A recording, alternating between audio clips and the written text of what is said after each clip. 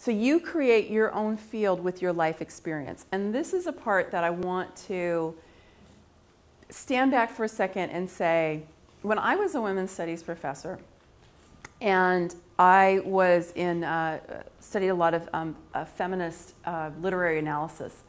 And one of the things that women started really writing about in the 1970s in the academic fields was something called the authority of experience. The authority of experience. And at that time, it was actually a new concept. People did not think that authority came from your experience. Authority came from your knowledge and your training, which is a masculine model, right? It's a masculine model. It comes from your training. It comes from knowledge. You have to have other people you can refer to, right? That you can say, well, so-and-so said, and so-and-so said, and so-and-so said, and because I can show that, then therefore it's true, right? And the scientific method kind of works the same way. I can prove it, I can prove it, I can prove it, I can prove it. Your experience has nothing to do with your authority in that old masculine model. So what some of these feminist scholars were doing at that time was starting to say, hey, wait a minute. We have had tremendous experience for many, many generations, and it is potent and it is powerful. And when we can tell our stories in a way that brings out the medicine of that, brings out the wise woman in us, brings out the things that you actually really need to know to be a full human being, that was a very radical idea. My God, how long ago was that now? 35 years ago? Okay. We take a lot of that for granted now, because it's actually permeated out into our culture in a lot of ways. But it was an idea that had to do with how do you support people who've been on the margins, whether it's women or people of color or lesbians and gays or whatever identity was not considered to have authority. How do you create it? You create it through the authority of experience. So that is a tradition that you can really lean into by using your experience and your story to be able to articulate the value of what it is that you have to do. So I want to ask you to do an exercise with me right now. Do you all still have, I brought some cards and I have some pens. Does anybody need something else to write with or cards to write on? Anybody? You good? We're going to pass them around. Yeah, I'll say, yeah. Does anybody need a pen?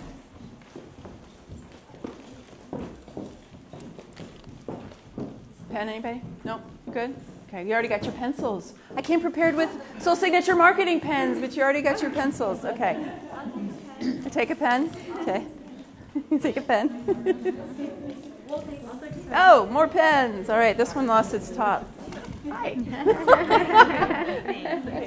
Okay. Yep. That's one. Let's see. I got a couple more. Okay. Okay. I got a few more. You take a pen. Okay. Okay. Okay. I think that's it. That's what I got for pens. I think that's all of them. Yeah. Okay. So what I want you to do is I want you to think about, one of the things we talk about in breath work is that there are two really important ways that our conditioning works, and one is through high impact experiences and one is through repetition. So things that you can have a high impact experience, it all can only happen once, but you remember it like if you thought about it now, you would remember it like it was yesterday, right? You have those kind of experiences, you're like, oh, that day when such and such happened. And it can be either positive or negative, right? It could be something, well, wow, I had such an incredible experience that day. That has stayed with me my whole life. Or it could be something like, well, that was the day that this happened, and you've really had to digest it. But those days that a lot of times are challenging are also the foundation of your transformation a lot of times. You know what I'm talking about? So I want you to pick one experience, one high impact experience, okay, that you think is related to what you're offering in your service to people today. Okay? So connecting whatever you're offering to people in terms of your services with a high impact experience that you had. something that happened. It could be something that was repetitive, happened over and over again. I mean, I know for me that I was very intuitive as a kid, and I was also really good at math. Which one do you think I spent more time on when I was a kid? Math. And why? It's acceptable, right? People was like, oh, great, you do really well at this. Awesome, right? That was a pretty high impact experience for me for a long time. I had to learn how to cultivate my intuition, and that has actually been one of my greatest strengths. And it's one of the things that I now bring to you here. Does that make sense? Right? So the fact that it was actually marginalized when I was a kid is part of what's made it as strong in me now as it is. So think about something like that and just take a couple, I'm going to give you, where's my phone? I'm going to give you like a minute, and don't think about it too hard. Just take a breath.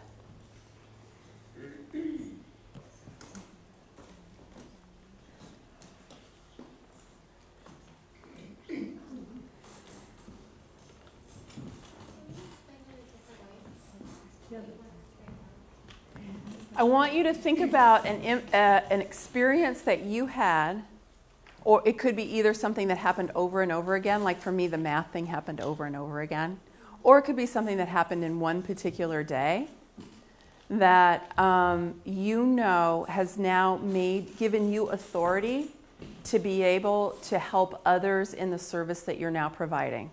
Is that clear? Okay. So that experience that you've had actually gives you a certain kind of authority because it's your authority of your experience. And usually you've had to digest it a bit. Do you know what I mean? Like I thought Jessica gave a really good example of how her experience of shame, she's digested it, and now she's able to offer to you some tools and tips and processes to be able to develop more resiliency in relation to shame. Does that make sense? Yeah. Okay. Thank you. Okay. So does anybody have an example of something they'd like to share? Yeah, go ahead. Yeah, just go ahead. I actually got into doing hypnotherapy because I went to my massage therapist, a friend that I trade with, and I was frazzled beyond a complete frazzly mess that day. And she put on a CD by her hypnotherapy teacher, and I experienced a level of peace and calm inside that I'd not had before. And I was just propelled to get the training, and now I'm offering it to other people. Great, great. Okay, great example. Did you want to share? Yes, I got into my work because I was sick, bedridden for years, and could not be employed. So I had to become self-employed. And I got into everything that I got into because I had to heal myself. So starting as early as first grade, it was a constant. It was impactful. Yeah. Yeah. Yeah. So sometimes our greatest challenge is what we think of obstacles and boulders in the way become the stepping stones for us to be able to do what we do later. And that it may be that you then go and get training to help you to actually regularize it or develop a skill. But there was something in you that made it an impulse for you that sets you apart from anybody else doing what you're doing. So your ability to tell your story is priceless. Now, one of the things that I want to say here is that many of you, I'm sure, if you had the time, if you sat down for an hour and I said, write as many as you possibly could, and all the different things that you've studied and trained in, you would come up with like 10 at least. Am I right? Mm-hmm. Right? When you start to do that, do you start to see how incredibly rich your life is? Mm-hmm. And how much you really have to offer? So your true value, the next thing I want you to do, and this is actually has to do with money, okay? But it's related to what I'm talking about. I want you to take 1 minute and write down the experiences, then the trainings and the certifications that you've had, how long you did them, and how much it cost. Well, look at the investment. Look at the investment, right? Rather than thinking of your student loans, right? So what are the things that you've done? Did you go to higher education? Have you been certified in things? Did you do a year-long training with someone? Did you do a 4-year-long training with someone? Whatever it might be, write it down, and how much did it cost? How much time it cost in terms of time, in terms of dollars. So just brainstorm it.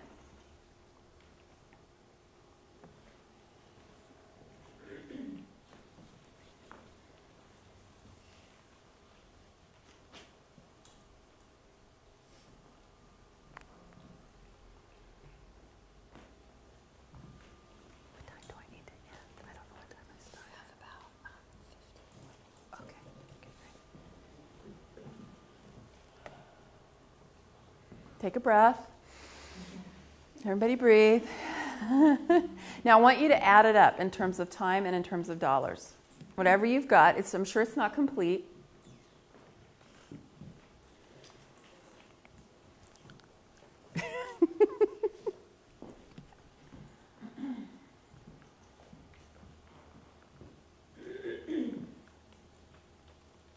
Okay.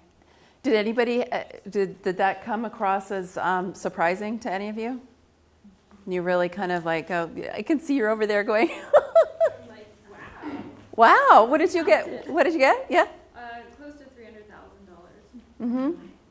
Mm-hmm. That's what you've invested in your own education and your own experience, right? So just from a dollar point of view, I wanted to make this a little more tangible and say, okay, in terms of dollar, like I have 26 years of formal education. It's kind of obscene, really, when you think about it. It's too many years. Like the amount of dollar, I mean, it's like how much education and whatever, and then all the years of doing all the other things that I did after that, right? And so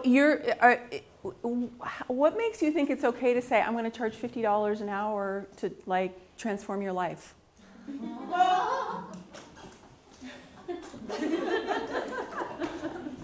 I spent 8 years and $100,000 to learn how to do this, but I think $50 is too much. How about 40? I'll do 3 for 100. Aha. Aha. So when you start to really look at your life experience and everything that has gone into who you are, everything that you've learned, everything that you've digested, all of your spiritual growth, right? And then can you imagine just saying, well, I'm a body worker? It's like, no, you're not a body worker. No. It's a tool. It's a powerful tool. So I wanted to say one little thing about flavor. Okay. So that's about what we just covered was really about starting to get a sense of your true value. Can you start to feel that from that exercise a bit? Perspective. So the thing I want to say about flavor is, okay, how many of you like salty things? What? My favorite's potato chips. How many of you like sour? Okay. How many of you like bitter? Okay. How many of you like sweet? Oh. Okay. How many of you like Chinese food? How many of you like California cuisine? How many of you like collard greens? Collard greens. How many of you like a ribeye steak? Oh, okay. These are all different flavors. Some of you share a bunch of them. Some of you are like, that's not it. That is not my flavor. So your flavor, when you start to, I like the idea of flavor, when you start to pull all of this life experience together, right? Your gifts, talents, skills and experience from this and all the other lifetimes, and you really start to look at it and you start to step into it and you start to think, well, what's my flavor? Right? What is my flavor? How can I make anything that I do recognizable? Part of it has to do with your point of view and expressing your point of view, right? It's one of those places where, like, one of the things I do with clients a lot is I'll say, start writing a blog and start writing about what you really think. Like what you really think. Not what you think everybody wants to hear, but what you really think. Because that's how you develop your point of view. People are going to be attracted to you because of your point of view. Right? So one of the ways you can develop your flavor is through your writing or through your speaking. And you're like, well, how do I actually do that in a way that feels good to me? That feels right to me? Usually it doesn't happen right away because you're usually kind of processing all of the beliefs you have about how you're supposed to do it for a while. But when you think about what you want to take a stand for, or what you really care about, or the change you want to see and you want to be in the world, like, why do you do the work that you do?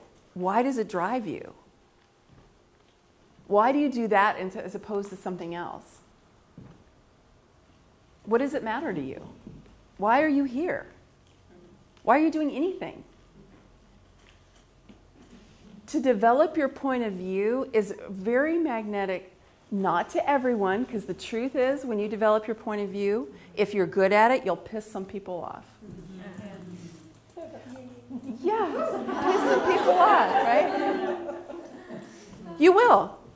Because let's face it, everybody likes different flavors. Right? We don't all like the same flavors. Not at all. But the worst thing of all is to be too vanilla. Unless you like that. But you know what I mean? It's like, I happen to love vanilla ice cream on a good pie. But the last thing you want is not to have any opinion, not to have any flavor. The last thing you want is just to be with a bushel over your head, just like anybody else. The last thing you want to do is to be showing up somewhere and saying, you know, I'm a bookkeeper. You know, I take care of animals. But there's no flavor. There's no you. There's no life experience. There's no authority. Okay. Oops. I keep doing that. Okay. I'm going to go through this last part quickly because I am going through time. Going through time. I like that. Well, you know, we are. Today is the extra day. Right? Today's the extra day. It is. It's an extra 24 hours. It just goes to show you we should be able to, like, open the calendar. I have these fantasies sometimes, being able to open my calendar and insert a week. Can I just insert a week right there? Even a day. I'd even take a day. Okay. So this is about recognition. A couple key points. You do not need to be known in order to be recognized. A lot of times people confuse known with recognized. Okay? Because we think recognition means that we have to be known in the world. Okay? There are plenty of people who are known who you wouldn't want to be in their shoes. I mean, think about people who are well known in the media, and some of them you're like, oh man, I would hate to have that kind of attention. No. I don't want that. You want to be able to be recognized by your people. So this piece is really about your people because on the one hand, for you to be fully embodied, right, full embodied presence, for you to be in your soul signature, for you to have the authority of experience, for you to have your stories, for you to truly own your value, that's one piece of it. The other piece of it is who do you serve?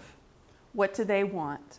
What are their concerns? How can you help them? What kind of language do they have? What wakes them up at night, right? What is going on for your people? So becoming recognized is something that happens between the dynamic between you and your people. Okay? You have to become recognizable to them. You have to become into focus for them. Because you know what? Everyone is selfishly focused. Every one of us is focused on ourself. And there's nothing wrong with that. I don't say that as a negative. It's just the way it is. We're all focused on ourselves. And the underlying mantra in people's minds is, what's in it for me? How does this relate to me? Why should I care? How is it going to improve my life?